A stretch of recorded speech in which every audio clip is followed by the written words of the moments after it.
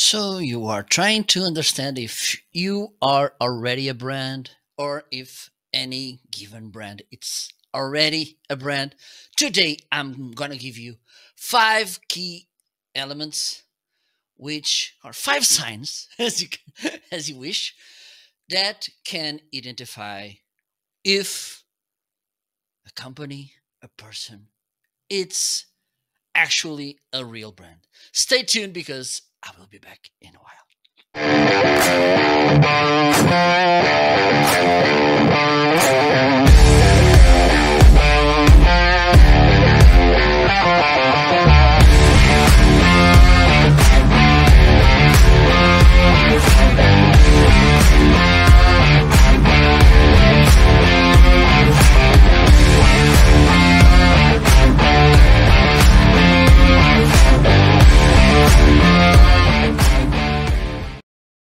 This music makes me want to dance. Hello, everybody. I'm Marco Novo. I'm here again at 100 TV because this show it's only broadcasted at 100 TV. Don't forget to subscribe, by the way. So today I'm with the second episode of the Branding Show. Hope you had a great week. Don't forget as well, use the hashtag AskBrandin. Let me bring it to the screen so you can see it. This is the hashtag that I want you to use if you have any question for me, if you want to talk a little bit about this. I will follow after you to get in touch. I would love to hear from you. Don't be shy. Also, if you have any questions, if you have any recommendations, please just let me know. You can use also the same hashtag or you can just tag the 100 TV so I can reply to you. Today, I'm going to bring this topic because this is something that people usually they tend to ask. How could I be understood as a brand? How can I think about a company, about a professional being seen as a brand? As I said in the first episode, we could think about these two big groups of brands: corporate brand, personal brand, but the main elements, the main ingredients, they are kind of all the same. Well, of course, we have some tiny differences that, for instance, if something goes wrong with your corporate brand, you can make it's easier for you to adjust and to overcome. If it's with your personal brand, it's a little bit difficult because it's you all the time, so be aware of that. But the thing is, we can kind of adjust both strategies, tactics to the same to the two different perspectives. Okay, but you should go to the first episode to see everything as I talked about it. Okay, and probably I'm pretty sure that this will work. Also, this is not the final words about this topic, of course. You may see someone else saying different things, perfectly normal. You may see some saying uh, other things, they add more things. It's normal, okay? I'm not owner of the truth. So, this is my perspective, and I believe this is something that if you embrace, if you use this, this will work for you because it worked for me somehow. So why did I came with these five signs? Because I kind of thought about known brands, good brands, and I thought, oh, they have all of these signs. So this could be a nice way for you to understand, A, if a brand it's actually well worked brand, and also what you need if you didn't get all the five signs covered. These are some ideas, some informations that you can use for yourself. And again, for your personal brand or for your corporate brand, so you can get a stronger brand. Okay, so let's move on. And the first sign is you have a promise. I think it was Seth Godin that said once that, well, probably he said more than once, that by these days, a brand is a promise. So follow my my idea. Come with me. How many times we think about, for instance, a food brand, and we know that if we go there, we have this, for instance, we have a nice meal. We don't need to wait. We will have a good time. We will think about as well the price. We will pay from this to this. Also, we expect that, for instance, the people working there will treat us in a particular way. So this is really important. So think about this. What you can keep consistent, so people will be expecting that from me every time. Because if you follow this, we know that if we go to that restaurant, if we go to that hotel, if we order this, for instance, a speaker, a microphone, we are waiting for this. We will know that this is what we will get. And this is important. And that's why, for instance, the other day in the first episode, I mentioned the consistency aspect of the brand, one of the main ingredients, because if we are not consistent, we won't be recognized as having a promise. Because, for instance, if one day okay, I want to have this high priced, but suddenly, oh my God, nobody's buying from me. Let me lower the price. Let me lower the services. And we are kind of juggling with this all the time and making turns around. People won't be expecting for promises from us. Like myself, let me give you an example. I'm not an English speaking person. I'm Portuguese, so sometimes my English goes a little bit crazy, but this is something that probably you are expecting. So this is kind of one of my promises. I don't have an amazing English. Hopefully, I will be I will be improving. But the thing is, one of the promises probably you are waiting from me. It's my accent. So this is something that you should be aware of. And to spot this, to understand, okay, which could be my promises, you could think those things that you can do, again, in a consistent basis that will differentiate you from others. Okay, with this, you will get an idea about which promises people can expect from you. And we can talk about delivering time. We can talk about a smile. I'm waiting. I go there and I'm sure that I will get a smile from them, or a joke. Or you will know that, for instance, the bathrooms, they are clean, crystal clean and bright, whatever. But have in mind, you should have a promise. Okay, people want to expect that something is there when they think about your brand. Okay, and with that, it comes another thing that it's important. The second sign, it's commitment. You won't get you won't get a promise if you don't commit with something. Like, okay, today I don't feel that I want to laugh. So maybe I will put someone else working in a better mood on that place. Or at least, and this is important too, because sometimes we think that our company should be perfect. No, it not, it doesn't need to be perfect. I don't have to be perfect. I just, and this is why it is so important, self awareness.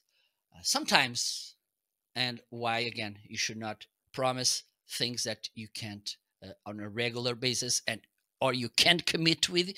So, if by any reason something which is in your promise, there's one day that you unfortunately could make it, you should commit in overcome that, in solve the problem made by that.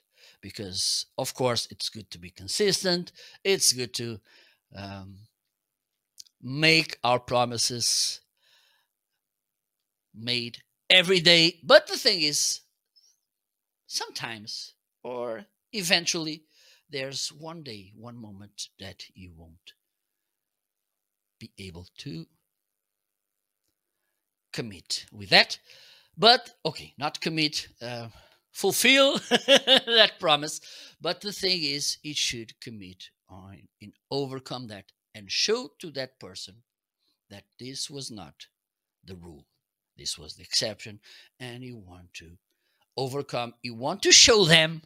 You want to show that I can commit with my promise. And with that, this is the commitment and the promise. They go together hand in hand, day by day, so people understand that this is for sure. This is something they could expect from you. So you should start by the beginning of the day. This is what I want to make.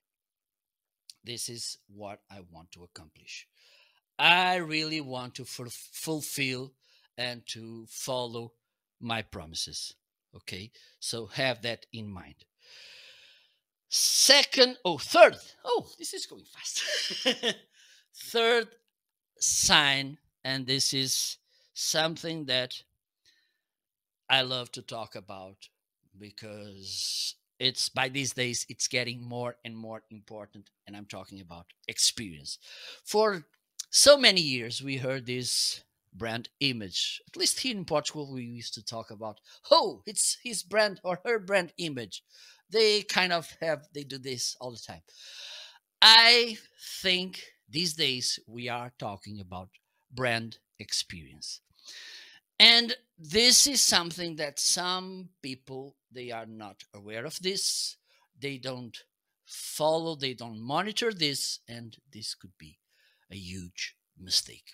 Why? Let's think about a brand. Okay? For instance, your brand does online sales, but physical products which should be delivered to your customer.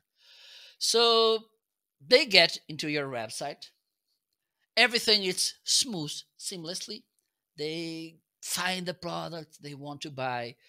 It's an amazing product they love. It has amazing reviews. The price is nice as well. Easy to buy. 2, 3 steps to get from the product page to the purchase moment. And then they are waiting for the delivery. They wait, and it's not your company that does the delivering. You just have another company that does the delivering because they are a shipping company. They should know what they are doing. They should do this properly. So you're not in charge about the delivery. And the delivery person comes late. Instead of, for instance, 3 days, it took 5 days. And he was not polite. He was not properly dressed. He was rude, and he threw the, the box instead of delivering, for instance, ringing the bell and delivering the product in hands. Even though this was not kind of directly related to your business, this is something that goes related to the experience that the person has with your brand. And if they do properly the work, this will be good for the experience people has with your brand. If the thing doesn't go good, this will go bad for you. And I can mention this, but you should think about every touch points someone has with your brand. Okay, as a customer, as someone that is looking, doesn't know you, but he's looking for the products, services that you're selling, not buying, selling. And so think about all the touching points they have with you. This will create the experience with your brand. It's not just because you have sell shoes, and the shoes, they are really comfortable, they last forever, they shine, they look, they have an amazing design. This is good, of course, don't get me wrong, this is important. But if, for instance, someone is asking things on Facebook, Instagram, about how much it is, how long does it take to get shipped to my house, and nobody is replying, this is a not so good thing about the experience your customers or potential customers are having with your company. For instance, again, if you have after sales services that doesn't work properly, or it's hard to work with, or if you have not so clear return policies, this is something about your brand experience that will count as well. That's why I believe it is important to think about all of this. Again, you should think, of course, you should think about the main thing, the main product, service, and how this will create experience to your customers. Okay, how they will use my products, so I can feel how they will use my shoes, so they will do this and this. Okay, so I need to kind of fulfill these needs. It's important. For instance, if there's, let's think about IKEA. Okay, for instance, like the other day I bought this table. It was this table, and one of the things is it was unassembled, so I needed to assemble the table. This is a standing seated desk. And one of the things that for me was pretty good about this is that all the screws, they came in different little bags with different numbers. The user manual and the assemblance instructions, they were pretty clear, telling me, okay, you need to use these screws which are in the bag number whatever. Okay, so it was pretty easy for me to assemble the table, even though it took a little bit, but that's the thing. But it was pretty clear for me what I needed to do, which screws I need to use for this, and that, and what did I need to do in each given step. So this is something that everything came really nicely stored in the box. So this was not about the product itself. It was not related to the quality of the product, and we talk about the quality all the time, even though sometimes quality, it's difficult to describe. So this is something that you should think about as well. But I think I will come to this topic again in a next episode. But the thing is, this company, they realized, okay, they may struggle with which screw should I use here. Oh, this is, oh, maybe this is not this. No, they put it everything together in tiny plastic bags. Okay, I need to recycle them after. But the thing is, it was pretty easy for me to identify which tool, and they sent the tools as well, a screwdriver and whatever, an Excel key. But the thing is, for me, it was pretty clear what I needed to do to put the table assembled. Okay, and it's right now in front of me. So this is something that you should realize as well. Not just the product itself, but the whole experience, the touch points too. Okay, if they want to know more details about the product, it's easy for them to find them or not, how easy it is to assemble, for instance, the product, to use it. Okay, are we making things easy for people? And we know that we like most of the times things to to be easy. Okay, so think about all these things. Another thing that for us it's pretty important as customers, and we can think about this in the two perspectives: as a professional, as a company, and also as a buyer, as a customer, as a community member, as a follower, as a fan. Because we know that some customers at some point they become evangelists, and we may think why these people they become our evangelists. Then I believe that the main thing is because our brand it's bringing value to them. They feel like this is good. This makes me feel better. Um, and also, and this is important. This is why I think that value it's so important. When we wear, for instance, a shirt with a fancy logo of a known shirt brand, we are happy to, even though we are making kind of free ad for them. The thing is, we are happy, and because sometimes well, because one of the things is we know that people when they look at us and they see that we are wearing this shirt, this watch, this car. Well, we don't wear a car, we use it. We drive them. But the thing is, by using products, by using services from these companies which have known brands and valued brands, we are getting that value too. And this is something that we should reinforce, should have in mind all the time. Because if, for instance, if we have a logo, and I'm going to talk about this in the next topic, it's the last topic about this science, about a company that nobody knows or nobody cares, or it's seen as a not so good company, we tend to hide it. Okay, like this. Oh, we just turn the shirt around so nobody see it.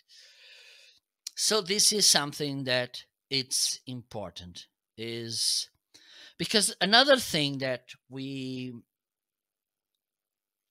want most of the times, I think, at least I want that, is that people looks at me and sees me like a smart person because I'm using um, these products. Because if I buy something, a car that it's economic or it's safe or is, oh, I don't want to talk about speed. One of the things is that people, oh, Marco is a wise guy because he bought this car that it's looks nice, but at the same time, it's safe, it's economic. So I believe that Marco it's a wise guy, and we want. I believe we want this. We want to be recognized as good, as wise, as smart, as friendly, whatever, these kind of things. And if a brand builds this identity that and these values, these characteristics, when people buy from them, they will be seen as, this is kind of like contagious. Okay, so that's why it's important for you to think about value. And at the same time, on your side, as a company, you will understand that when we bring value to the table, we will get more money as well. Our company will be more profitable, okay? Because people will be willing to pay you more for what you're giving to them. Because besides the product itself, you are bringing them value. Okay, so this is so important. This is why it is so important for you to think about which value or values am I giving to people which are using, trying, eating the products, services that I'm selling. So have that in mind as well. And the last, and not the least, because this is important too, because we need these signs as well, are the identity elements. And when I talk about identity elements, I can talk, for instance, about colors, about sentences, about a logo, about other kind of visual elements. We may talk about, for instance, physical things, furniture, whatever. Because, for instance, if I say, just do it, I'm probably sure that you already know which brand I'm talking about. If I make this, probably you may know that I'm talking about Harley Davidson. Okay. If, let me think about. Okay. I will get to this a little bit later if I remind something. But the thing is, this, and again, this is why it is important to be consistent and coherent. Let me see how we say this.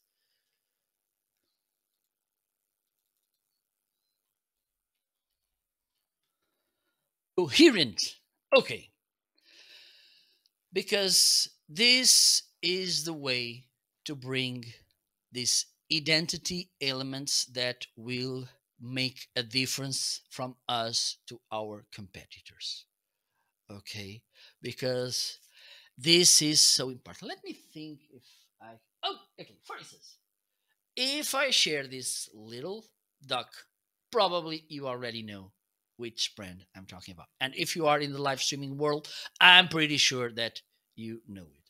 So this is why it is important. Not a good way to be on the screen. So that's why, for instance, it's important to come up with merchandise, with repeating the slogan, with getting a nice logo. And again, don't make this is important because sometimes there's this misconception between a logo and a brand. A brand, it's not a logo it's not a brand. Okay, a logo, it's part of a brand. It's after you become a brand, and that's why, for instance, I came with this identity elements. Once you become a brand, your logo will be seen as, oh, this brand is this, and this. But before that, your logo means probably nothing. Okay. So that's why it is important to be consistent, to have clear which elements I want to be seen as my brand elements. Okay. A slogan, the name of the brand, a sound, a music, a color, whatever. Okay. So these were the 5 signs I want to bring you today to understand, to spot a real brand. As usual, as the first episode, today I'm bringing another book, 80/20 Sales and Marketing by Perry Marshall. Why do I love this book? I read it some years ago, but for me, this is kind of a working book because there's still Pareto's Law, which is the 80/20 that represents that, for instance, 20% of our customers, they represent 80% of our income. 20% of our products, they represent 80% of your income. So this is why it is so important to spot this as well, which products they are the most effective for us. Also, which customers they are more effective for us, so we can understand what can we make more, how we can serve these people even more. Okay, so this was the second episode of the Brandin Show here at 100 TV. Thank you so much. Bye bye.